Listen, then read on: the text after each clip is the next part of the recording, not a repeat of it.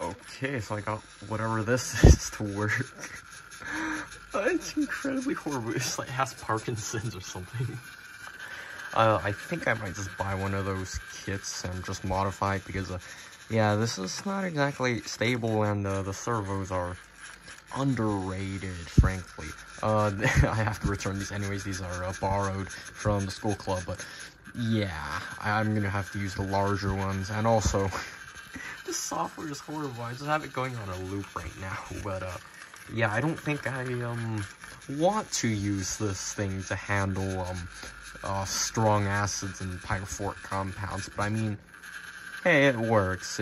I don't know. I'm just too lazy to program it. That's all as well. Because you can see right now, it's definitely not holding the beaker upright. Yeah. Oh, that would not be good if it spilled. Well, it's just dyed water, but it didn't be a mess. But yeah, I got this thing working now at least. You see, it would also help if this thing stopped trying to kill me every single time. Oh yeah, that server's not happy with me. I'm gonna tone the voltage down a bit. But yeah, these have to go under a lot of stress, but I mean, it works. It's just trash.